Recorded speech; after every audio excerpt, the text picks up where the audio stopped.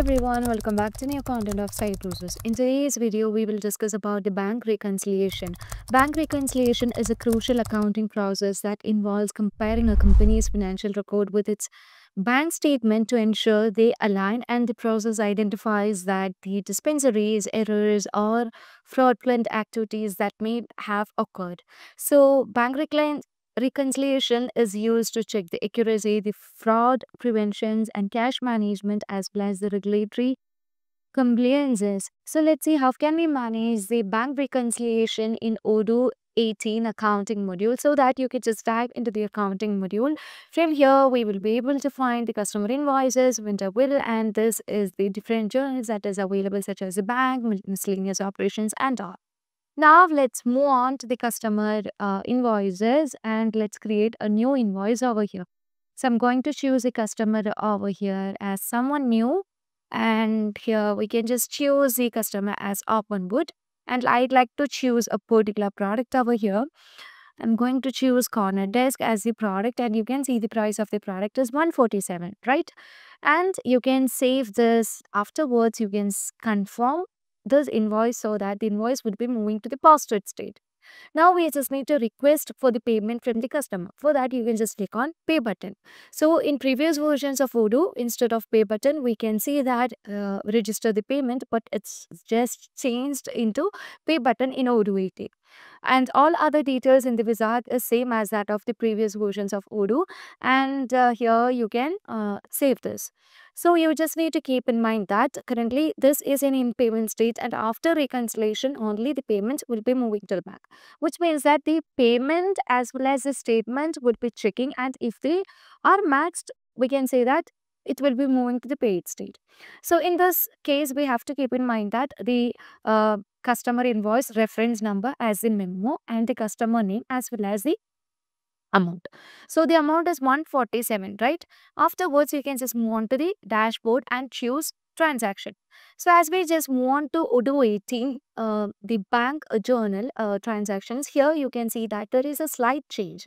And as we have just made the payment will be visible under matching existing entries.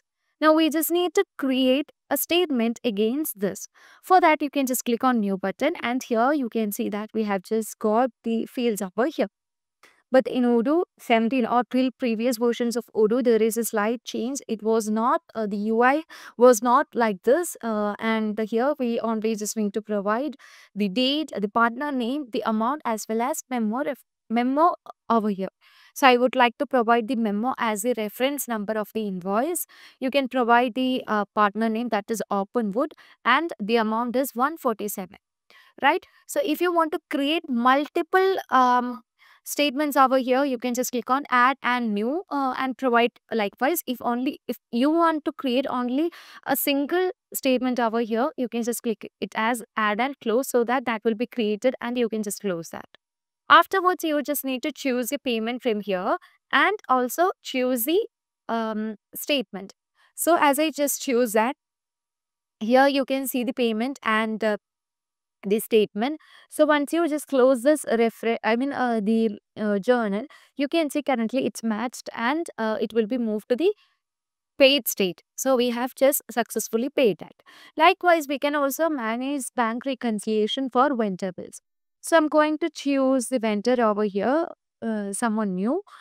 So I'm going to choose the Jackson Group over here. It is mandatory to set the bill date. So let me set the bill date over here. Afterwards, you can choose the product. So when we just create yeah, what to say, the bill, it is an expense. So in case of creating the statement, we have to provide the negative amount in it. Okay.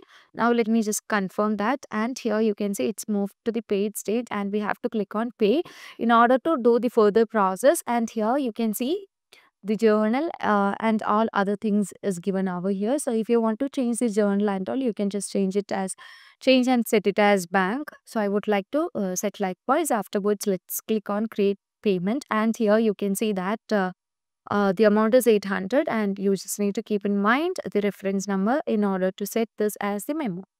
Now let's move on to the dashboard, and in the bank, as you just click on the transaction here, you would be able to find the payment that is created, which is indicated in negative red color because it's an expense, which means it's moving out of the bank, and that's why it's shown as the expense and which is marked as a negative red color. Now we just need to create a statement against this payment. For that, you can just click on new button where you can just fill out the reference number, and the amount is 800, where you just need to set the partner. So we know the partner is the Jackson Group, so you can just search for the Jackson Group and click on add and close. Afterwards, you just need to select the payment and choose a statement against the payment, and you can just remove this filter journal over here. So as you just remove that, yeah, let me choose it once more. Yeah, you can also just click it on validate, so that you can just manually validate that. So currently we have just validated, and here we have just done with the reconciliation, and here you can see it has moved into the paid state. So that's how we just deal with the bank reconciliation in Odoo 18 accounting module. So that's all for today. Thank you for watching the video.